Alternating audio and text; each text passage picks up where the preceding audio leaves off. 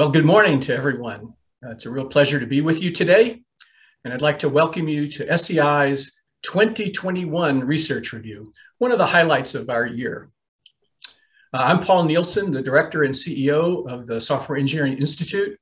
It's been my honor to be here for 17 years now, leading this exciting team and this exciting work ever since I retired from the Air Force. Now, many of you know we'd hoped to be in person this year, but with the surge of the Delta variant of COVID, we decided kind of in the August timeframe that we really had to stay virtual. And as you know, virtual has some benefits. When we're virtual, we have a lot more audience participation, actually. And it's a little bit easier for people to join us without the travel and the other expenses that occur.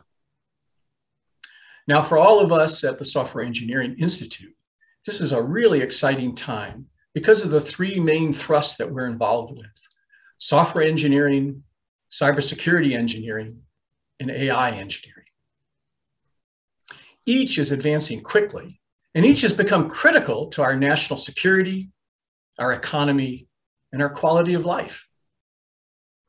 For our sponsors and colleagues, software offers us an asymmetric advantage, the ability to continuously develop, integrate, and deploy new capabilities to soldiers, sailors, Marines, airmen, and guardians globally. Software allows us to break the long-term trend toward longer and longer development and fielding times, to be able to modify and improve systems while in the field, while in flight, even while in the fight. Furthermore, the synergy among these three 21st century technologies, software, cyber, and AI, make them even more powerful.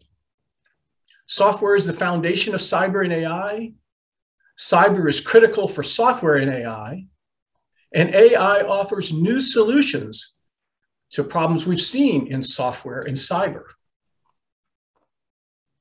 Now, for the next 3 days, you'll hear from SEI's researchers, as well as from customers, colleagues, and sponsors. You'll hear how we have taken the DevSecOps approach for software development and adapted it to our research program to lead to a more continuous flow of research to address users' needs, to stay connected with operational issues, and to deploy solutions in what I call software cycle time instead of hardware cycle time.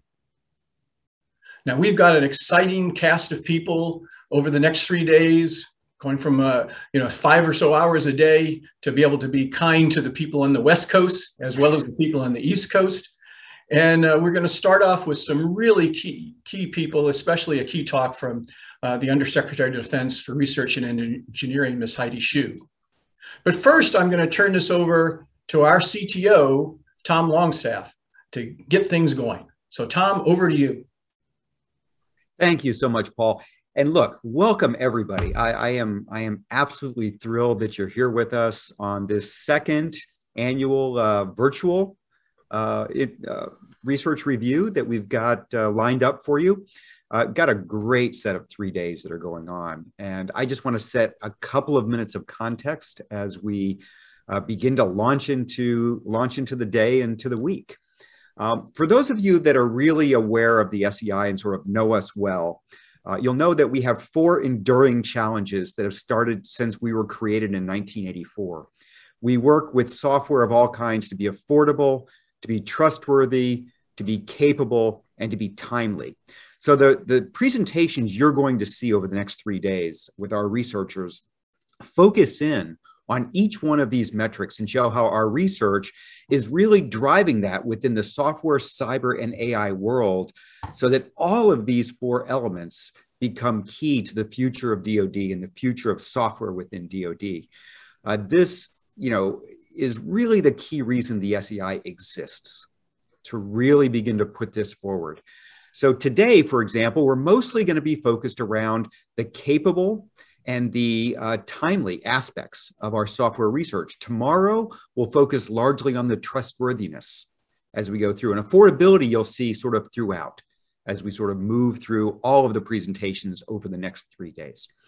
But we have a great lineup that's going on today. After our keynote, I'm going to be turning over the Master of Ceremonies role to Ipekaskaya today, who's going to really lead us through the other portions of our presentations that we have. But let me just talk a little bit more in terms of what we're doing here. In context of where we're going, the way that the SEI really operates is that there are an awful lot of challenges out there in the world that happen through DoD and beyond. So we get constantly requested to do all kinds of research. But as an FFRDC, we have a deliberately limited scope of what we can do with regard to the amount of work that we can do for DoD. So we have to be very, very choosy in terms of the kind of work that we actually implement. So of all the people out there that can work, we discover the barriers and enablers that will really help the DoD move forward. We identify those and align them with the technical objectives in our portfolio. And this will really line up well with what we're going to see from Ms. Shyu in just a few minutes with regard to where the DoD is really moving with the research objective. And then we execute this through a series of studying the problems, creating prototypes and making prototypes, transitioning those directly into DoD and transferring that when we've got it to the point where the private sector can take over in a lot of these research areas. And as Paul alluded to, we've created a new type of research cycle that differs from the way research is traditionally done. We integrate custom reviews directly into the early days of research. We work with our DoD and government customers when we create prototypes, and we feed that directly back in real time in a very tight cycle to our researchers so that we are always incrementally improving how the research is executed. So it's a little different than saying, take a 10-year grant, do some research, and then see where that research might land. We're working in a much more agile and much more effective way of doing some direct fundamental research transition into DoD. All of the research you're going to hear in this 3 days are fundamental research that focus on collaboration. Collaboration with CMU, with our DoD customers, and with the rest of the world that are sort of working out there. That's why we really call the whole theme of this structure the collaboration effect. Our collaboration effect starts with really fundamental R&D. You're going to hear a lot of the fundamental R&D that we work that produces pilots informing more R&D, which informs more pilots that go in that tight cycle that's sort of in and out. So technical papers, prototypes, and tools, they're really important to us even today, even still in the way things are moving. But we also curate data sets and mature solutions that can be used and sort of go directly out within DoD. All of these basically create a science-based shaping of the research that are out there for a broader application of research and technology. So that's the nature of where our research and whatnot moves from today. And just a couple of things before I bring on Ms. Shyu. We have a recent release that just happened on a national agenda for software engineering. If you go to the front webpage at the SEI, you'll see links directly to this exciting new report that maps out a roadmap for research in software engineering over the next 10 years. And that's just been a year-long effort with external experts and collaboration all the way through to create this great roadmap. I really encourage you to go take a look at that. And we're going to have a panel specifically focused on that research agenda by the end of the 3 days. We've also done something new today, those of you that are getting into the virtual reality world. If you look at the overview page on the website, you'll see a link to a virtual reality tour of the SEI. So we had hoped to have everybody here in person. Since we can't have you here in person, we created a virtual reality tour that takes some of the key areas as a pilot. So if you have a VR headset and can get to it, I encourage you, try to give us some feedback on this pilot of a VR set of the SEI and Carnegie Mellon, the campus that's there. We also have a digital program book. So just as if you've gone to the theater these days, you often get a digital playbill, we have a digital program book for the next 3 days. And that's also easily available from the website if you want to follow along, read some background information, and link into other things that are happening with our researchers. So that's enough, I think, introduction. I think what I'd like to do at this point is to move over to introducing our keynote address for the day. I know that Ms. Shyu is standing by, and I can see sort of what's happening there. So if I just need to, unfortunately, pull up a different window.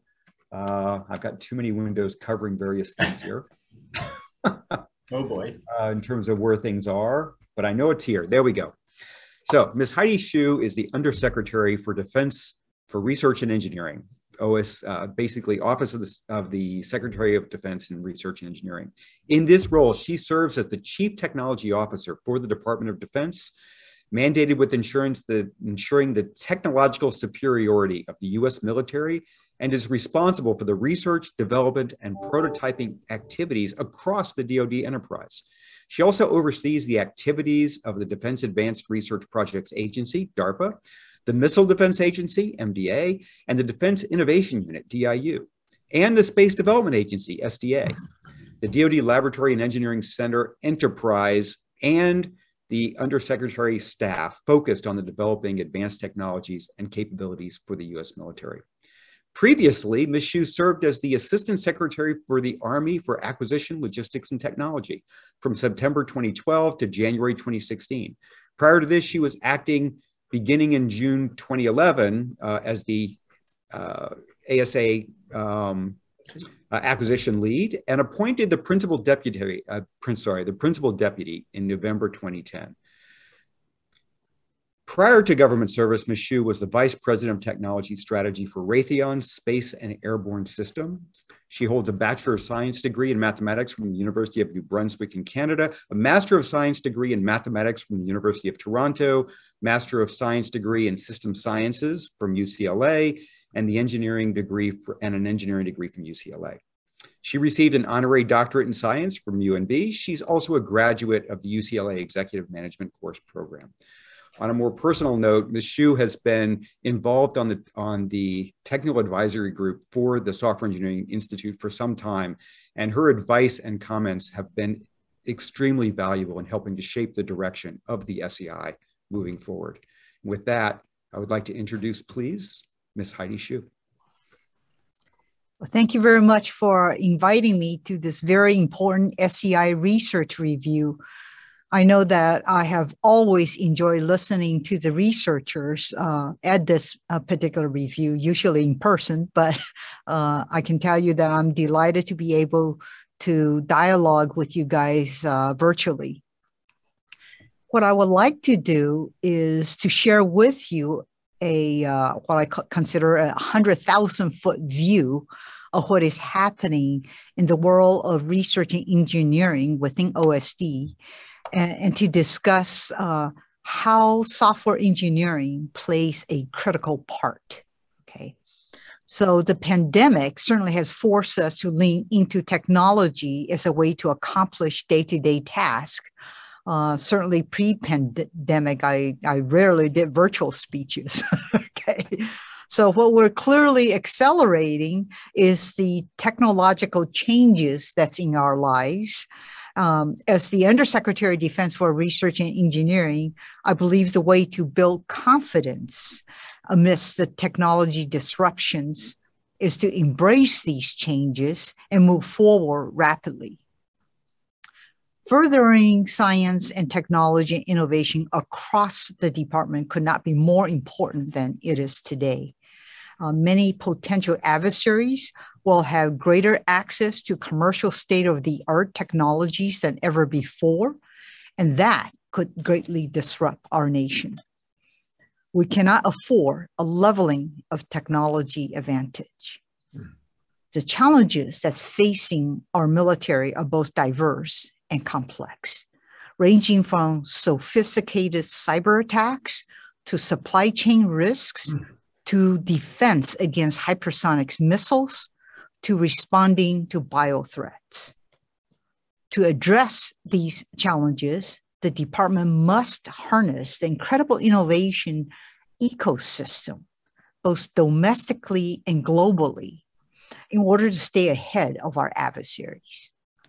So my strategy in terms of meeting these challenges is built upon 3 pillars: leveraging the incredible amount of technology innovation across our nation to solve the toughest operational challenges, and setting the foundation to build the future workforce, and finally, maximizing our asymmetric advantage by partnering with our larger innovation ecosystem.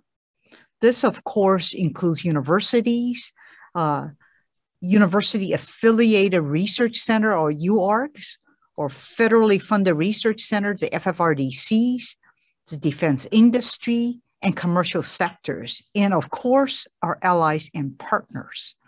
By working together, I believe that we can solve the toughest challenges. The commercial industry is spending far more money in research and development than the DoD is now in many critical areas. We need to leverage the R&D investment and accelerate the incorporation of the latest commercial technologies into the DoD, and not try to compete with them or try to replicate their research. The DoD's R&D money must be focused on developing innovative technologies that we uniquely need, that the commercial industry has no business interests that warrant their investment. To more effectively do this, we are working to shift away from the traditional linear systems development process to a more nimbler approach that seeks to iterate the design, to build prototypes, experiment, and rapidly transition systems for operational use. This can dramatically shorten the cycle time and enable us to field capabilities more rapidly and deliver the military advantage that our nation needs. So on the topic of prototyping, the department established a new initiative called the Rapid Defense Experimentation Reserve. Sometimes you've heard about the word RADER, R-D-E-R, under the Innovation Steering Group. So the Innovation Steering Group actually was formed before I stepped into office. So on my very first day into the office, I met with the Deputy Secretary of Defense, Kath Hicks, and she told me, by the way, you're chairing the Innovation Steering Group. So that was great. So the Innovation Steering Group serves as a principal forum to drive systemic strategy, policy, programmatic, cultural, and budgetary changes that will allow the department to more effectively identify, to invest, and transition capability past the valley of death to the warfighter. So to achieve this, the group initially focused on 3 priority areas: mapping the department's innovation organizations, bolstering joint experimentation, and enhancing the research lab and test infrastructure. Okay. So let me touch upon a little bit upon each one of those. In mapping the department's innovation organization, the Innovation Steering Group will provide information that's on how each of the disparate innovation organization can better align. Namely, we're in the process of digging into the details across DIU, AFWorks, SoftWorks, you name it. Army Rapid Capability Critical Technology Office, Army Application Lab. There's multiple entities all rapidly innovating and doing things. What I'm trying to do is get my arms around it. Who has the best process, right? Who's doing what? What problem are they trying to solve? And who have they funded? How well have these technology or products transitioned? And we should be able to share these information across the board. So the second piece is bolstering the department's joint experimentation, how we can rapidly test disruptive technologies and transition new capabilities, which I'm going to talk a little bit more about. The third piece is enhancing research labs, and test infrastructures that will help us to attract top talent and bring innovation into the department. So the intent of the Radar initiative is to encourage prototyping and experimentation in order to support joint warfighting concepts, such as the information advantage, joint fires, all-domain command and control, and contested logistics. So what we have done is taking the capability gaps we have in those areas and mapped it to specific scenarios. And from that, one of the things that we have done is look to the services and co-coms and ask them if they have ideas that's relatively mature technology, namely TRL level 5 to 7 range, if they want to bring their prototypes and do a joint experimentation that we're going to conduct in FY23. Okay, I can tell you that within 5 weeks, we received 203 ideas. From the 203 ideas, we rack and stack and identify the one that can best fulfill the joint capability gaps. And we're going to fund the top 32.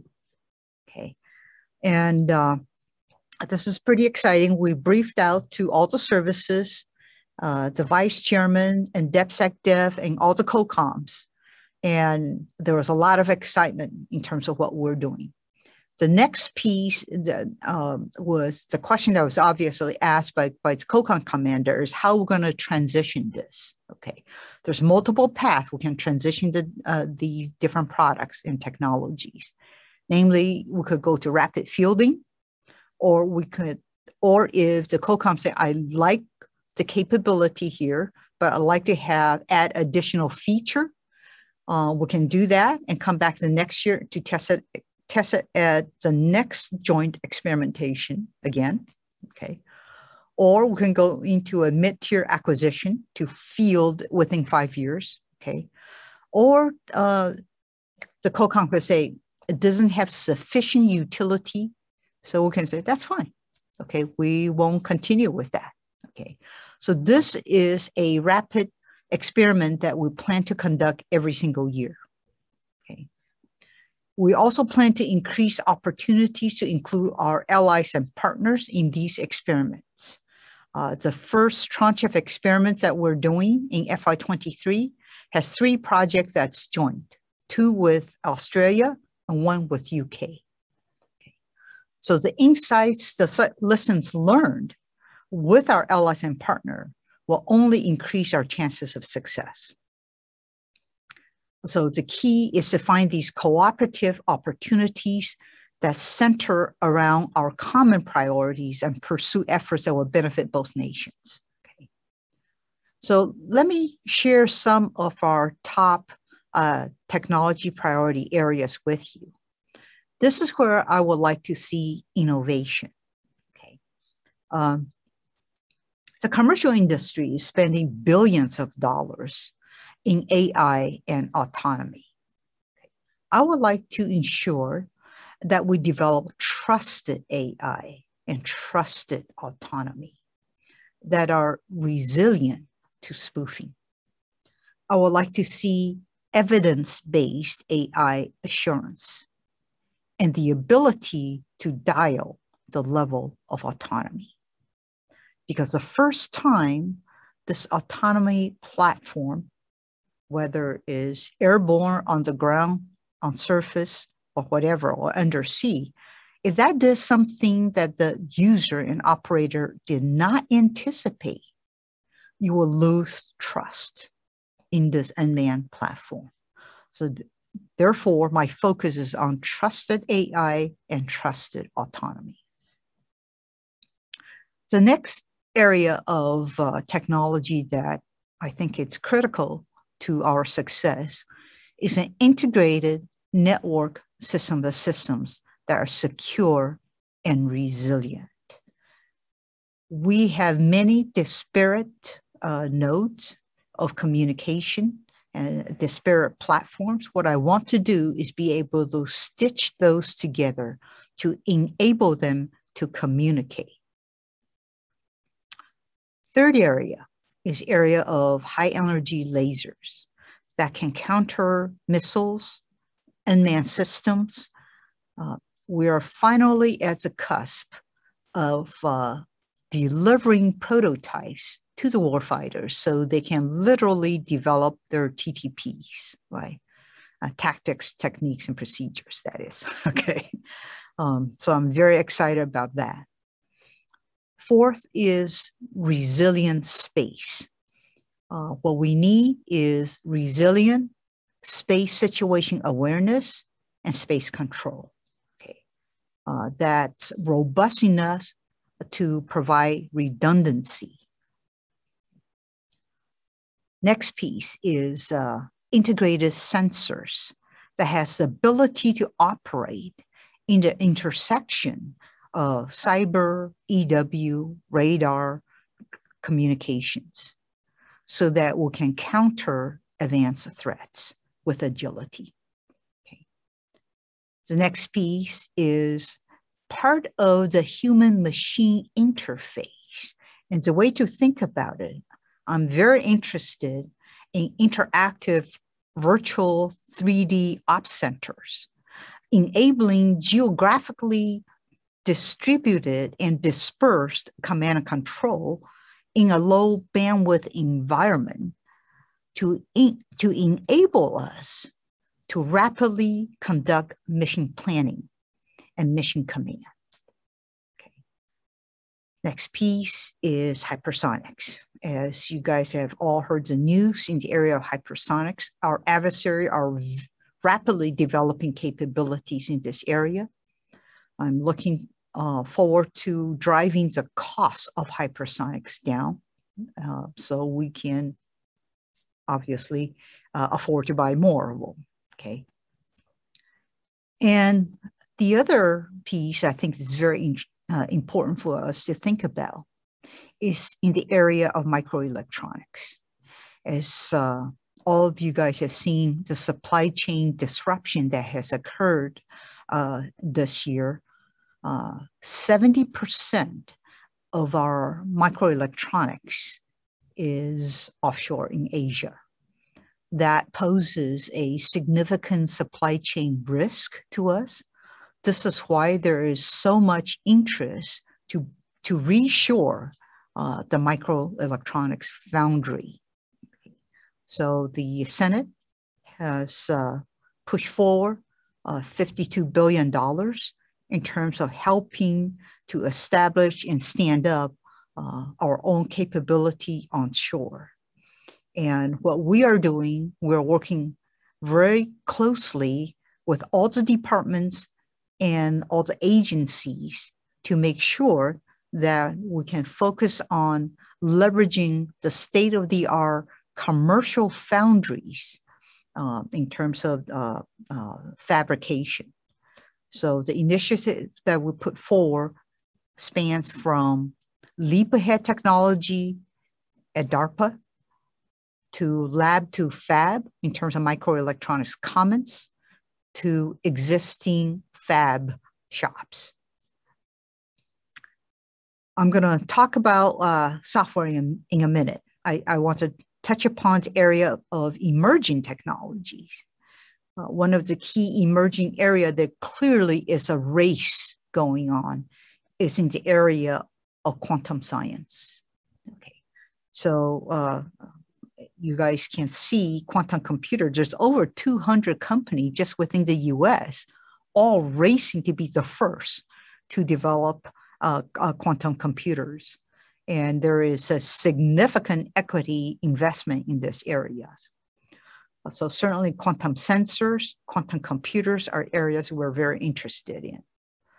Biotech is going to revolutionize the way we sense and prevent surprises and reduce our logistics burden.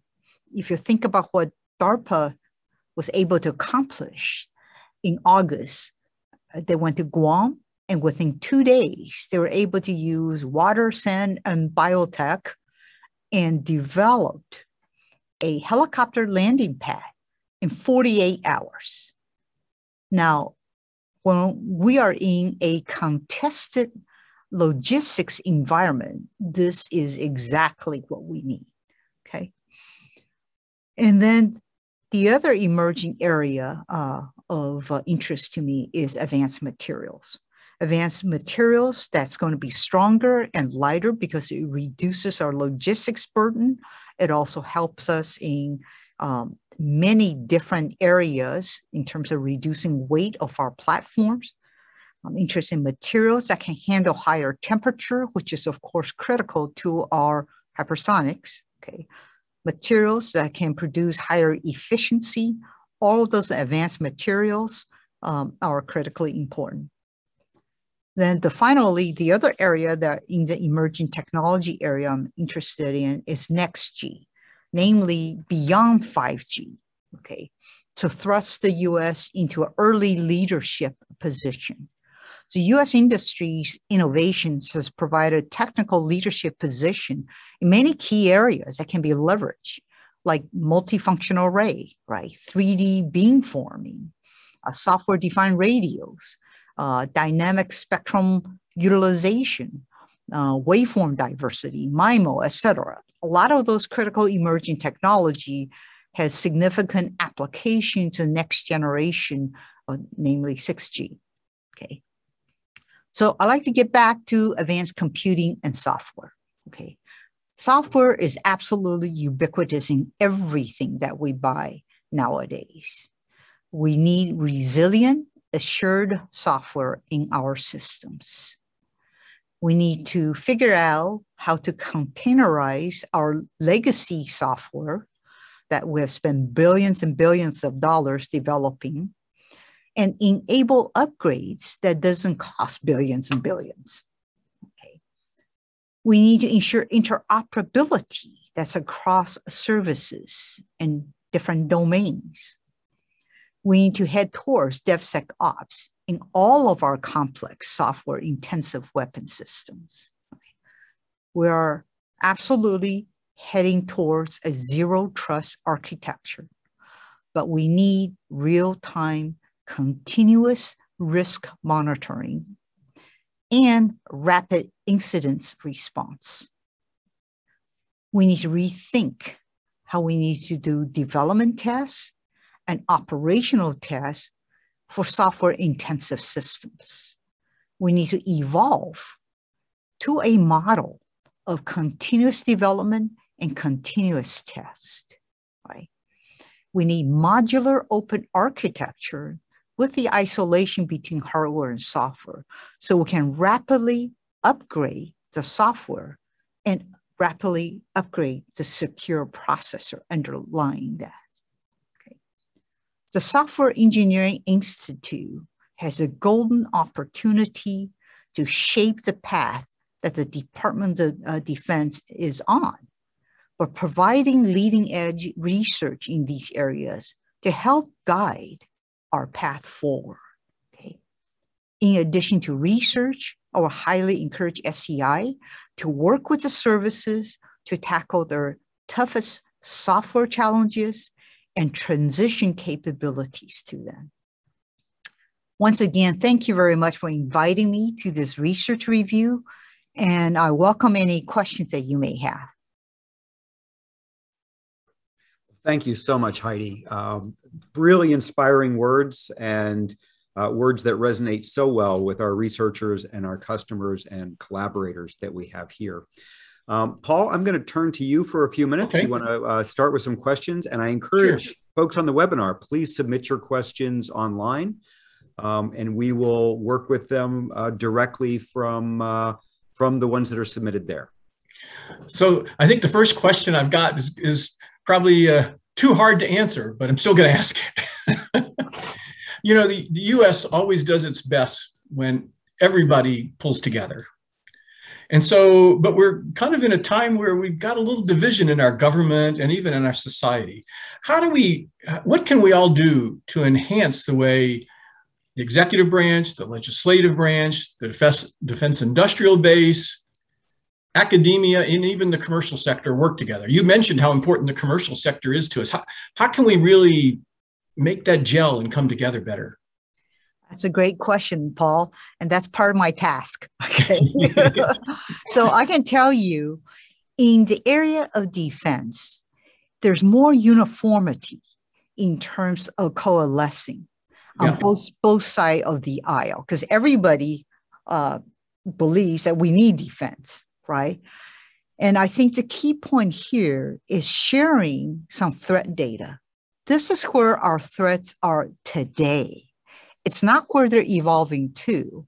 This is their capability today, okay? And here's where we stand. Once you highlight that, and then you articulate, here are the things we absolutely must invest in and work together to collaborate and bring our capabilities much quicker to the hands of operator. There's nobody disagreeing with me. Yeah. Okay. So that's the beauty of it. Okay. What I have done on the radar side, I've briefed the HASC and the SASC PSMs. Uniformly, everybody's on board. That's good. Yeah. So that's absolutely great. And I told you internally across the DoD, everybody was on board. Okay. What I have started doing is I've had 2 meetings with the CEOs of FFRDCs. And you were there, right? Yes, yes. And what I'm trying to do is sharing the threat data with you guys at a TS-SCI level and understand this is where the threat is today and where they're heading and what we must do collectively together. So I'm encouraging collaboration. The other thing that I'm doing, I have engaged with the top 7 primes CTOs, the Chief Technology Officers. I'm doing the same thing by saying, here's my technology priority areas. What can you guys do? Namely, investing in your R&D to solve these tough technical challenges, right? I have engaged quite a bit also with small companies in multiple forums, in video telecoms like this, visiting small companies, also sharing critical technology capability gaps I would like them to work on. And finally, I've engaged with the Australian counterpart, namely defense chief scientists. We're setting up bi-monthly telecons to engage a lot closer on a number of topics I've touched upon. I've done the same thing with UK, with the Japanese, with Latvia, with German. So you can see I'm engaging, I am increasing the international engagement as well. Oh, that's great. Well, we do want to tap into innovation wherever it is. And in the US, a lot of that innovation is out there in the commercial world too, which is a wonderful thing for us. It's one of those asymmetric advantages we have, actually. Absolutely, Paul. So I'm absolutely doing that. Everything you're talking about, I'm trying to increase the scope and bring my arms around everybody who wants to collaborate to solve the toughest challenge as quickly as possible. Here's a question that came up from our audience, and it's kind of combining a couple of them plus something I was wondering about, is as we've started to develop software faster and deliver it faster, through DevOps kind of approaches, we actually go faster than sometimes the department's ready for it, especially through the sort of rigorous V&V concepts we have, or even the training that our soldiers, sailors usually depend on. So what can we do to kind of bring the training and the V&V communities more into this quicker cycle as we go forward? So I will tell you, Paul, this is exactly a critical area we need your help in. Okay. I've already challenged our development test folks to say, think about it. We need to change the way we do business, right? We need to figure out how we pivot towards a continuous development, continuous test model. And we need to figure out how to bring in UARCs, FFRDCs who know how to do that, and commercial companies who know how to do that. Yeah, right? Yeah. So I encourage you guys to come up with ideas of how we can change the way we do business. And the other thing I will throw in your lap as well is think about once AI, we started adopting AI, how do we test that? Yeah, it's opaque sometimes, isn't it? How it's making us decisions and such. Yeah. Exactly. So these are the are fantastic research areas. If you guys could focus on that and come back to us with your recommendation, I am absolutely all ears. Okay. That actually does answer a question that also popped up in our audience from one of our friends at Lincoln Lab, one of our tight colleagues. And that was, what are your thoughts on AI engineering as a community discipline to ensure that robustness and trustworthiness and visibility into how things make decisions? And I think you pretty much answered that's a top research area for us all to work on right now. You bet. Tom, do you have a question? I've got lots of questions. I could keep going. There's lots more. And this is a key one that also is very important to us and to many people out there. But can you expand on how you foresee the evolution of verification and validation, especially with the growing complexity of software technology and sort of how that is going to work? And if you could sort of bring in your partnership with DOT&E and ANS, I think that would be key in this area. You're absolutely 100% correct. I've got to have the partnership from the research to the ANS to DOT&E, right? So one of the things that I'm planning to do as soon as there is a DOT&E person confirmed, and ANS person confirmed, I will be able to have monthly meetings with them. But I'm actually having, even in the interim, every other week, I have a meeting with ANS. Oh, good. I've also had meeting with every other week with the CIO. So at least we're trying to bridge the gaps, right? Make sure the communications is transparent, okay? But you're absolutely right. I've engaged with DOT&E with 2 meetings so far. But again, I'm waiting for the next step, namely when somebody confirms either my counterpart, then we can formulate some initiative and push ahead on them. Excellent, excellent. And, related to this, you were key in a lot of the report that we put together on the national agenda for the future of software engineering in research. How do you see the findings in that roadmap helping to drive some of the areas of focus that you see within R&E? Well, I will tell you just by seeing what you guys are pushing for, one of the things I'm going to do is create a position for advanced computing and software, which was not a modernization priority before, but now it is for me. Okay, so positive thing is I'm listening, right? When you guys talk, I'm actually listening. So that's great. Okay. Great. Paul, back over to you. Okay, well, I'm going to go over to the cyber side a little bit. We've seen a big rise in cybersecurity breaches, the rise of ransom attacks, and boy, these are getting international attention. Everyone agrees it's a problem, and yet in many cases, the vulnerabilities are from simple cyber hygiene that we should be able to handle. Now, there's always advanced attacks, but how do we raise the floor in cyber so that we get rid of these vulnerabilities that are due to cyber hygiene, especially as we go down in the supply chain, because we've got a big supply chain and everybody in that supply chain is important to us. Yeah, so this is exactly the part of the discussion that's within the Cyber Council internally within the DoD that's ongoing. The thing that's kind of frustrating to me, even when I was back in the Army, simple things like changing your password. Yes. And update your software, right? It's just simple things that eliminates a big chunk of the vulnerability that we absolutely have to do. The other thing is making sure that you can't get a waiver, right? That we're going to make sure that you have to do the list of things that's just common sense, okay? CMMC 2.0 is rolling out, which is a simplified version of the CMMC 1.0, okay? Good. And we are anticipating all the defense contractors to have to comply to it. So there's a lot of the cybersecurity aspect that's built within there that they have to comply, okay? Yes. And the other things that we're doing is we have discussion internally within the DoD. It's helping out a smaller company who don't have the bandwidth to be able to handle this, right? So how do we, provide the funding for a secure cloud to help the small company to allow them to use the secure cloud? I see. Yes. So these are all the discussion that's ongoing internally within the department right now. Okay. So we're absolutely focused on what you're talking about.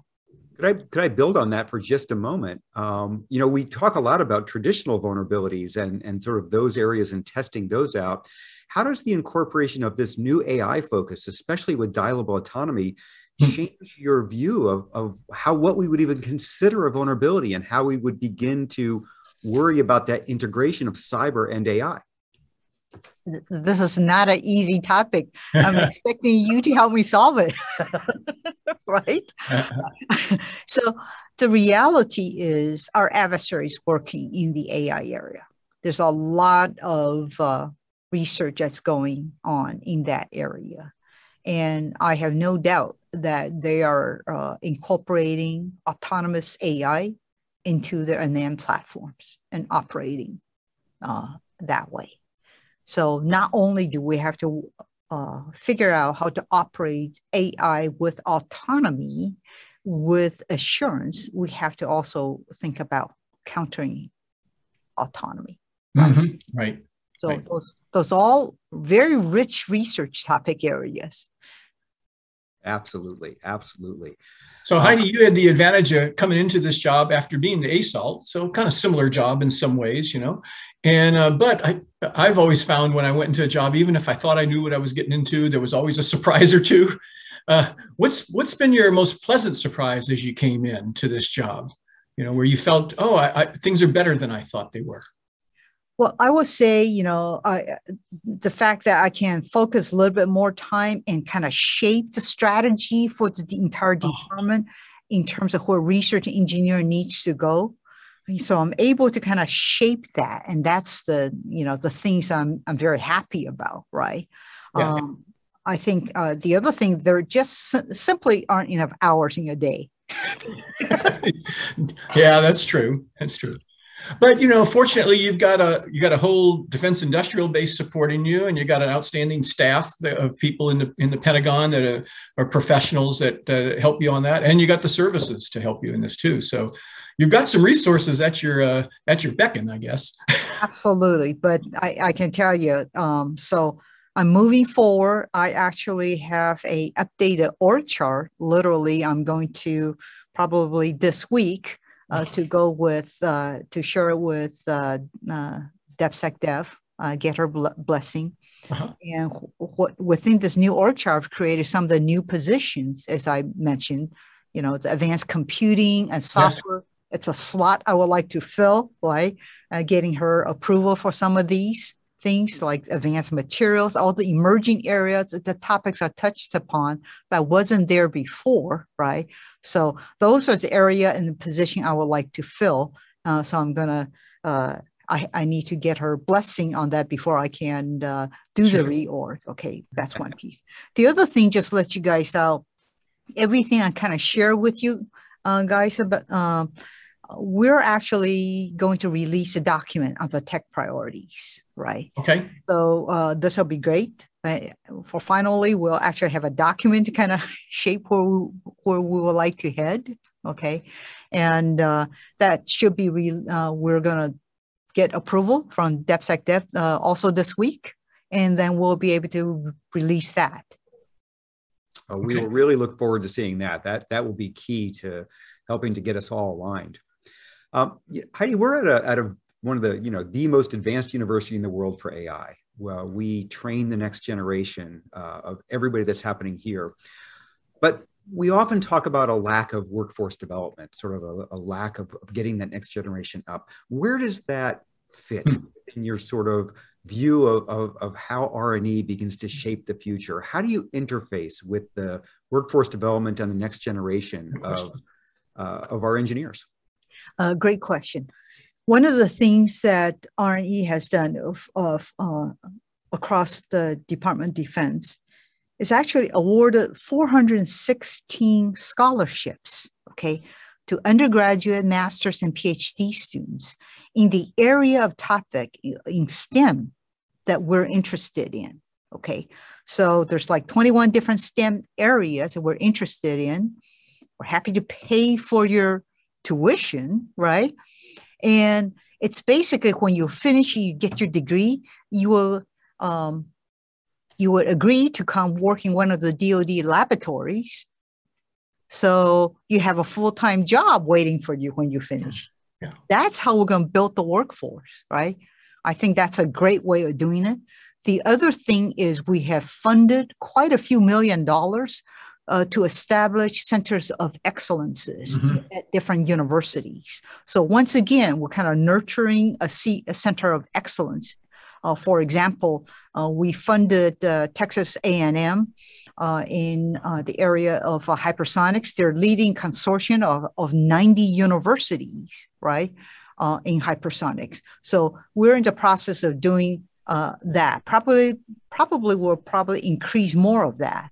But AI will be an important area to stand up a center of excellence. Would you like to volunteer? Well, I think there's a lot of opportunity there, both for collaboration, centers of excellence, students working directly hands-on within the research areas that we have, and giving them the opportunity to interface directly with the big needs that you're talking about within DoD.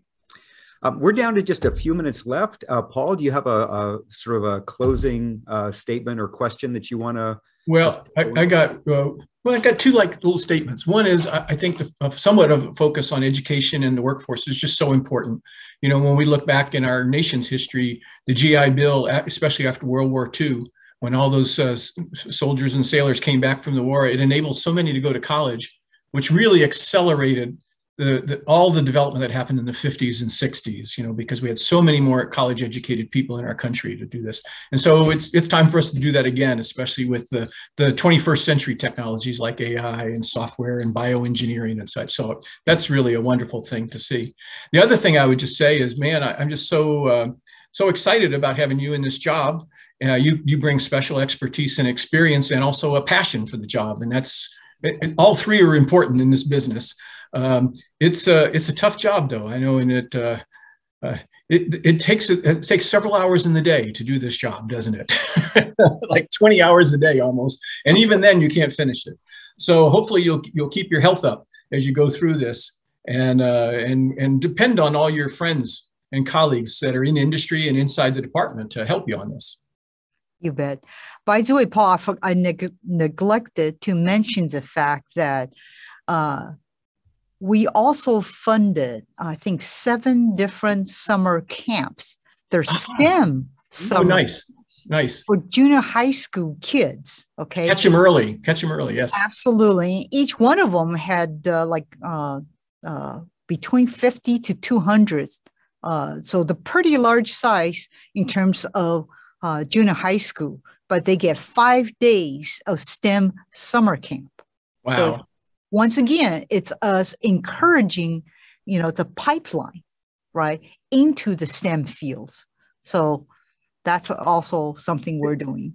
And this is an excellent initiative sometimes to increase the diversity in our workforce too, because you're catching people before they make some decisions that maybe make it harder for them to get back into that business. And, that's a great initiative, Heidi. Tom, I think I'm done. I'll leave it to you to close. So I think we're just about out of time. Heidi, is there any closing thought that you want to leave for our participants in terms of sort of a wrap-up thought? Yeah, so I think SCI has tremendous potential to shape our future in so many areas that I've talked about. So I'm going to look towards your organization to really help pave the future, right? And I think we are critically dependent upon your research and your innovation in the area to say, this is where we need to go. You have a friend in court at a pretty high level, right? So don't be a stranger. If you have great ideas, I'm very interested in what you guys are doing. I would love to hear your ideas. So thank you very much for this invitation to speak with you. I wish you all the best. I wish I could actually spend the next 3 days listening, but unfortunately, my schedule doesn't quite permit me to do it. Understand. But thank you very much for the invitation, though. Well, thank you, Heidi. That was truly inspiring for all of us. And rest assured, we at the SEI are going to do everything we can to step up and meet these needs and help support you and the department in all the things that I think are coming to fruition within the work that we're doing and the research that we're trying to enable. So I thank you. Thank you for your leadership and vision. And thank you very much for spending some time with us today. Anytime. Thank you so much. Take care. Bye. Bye-bye.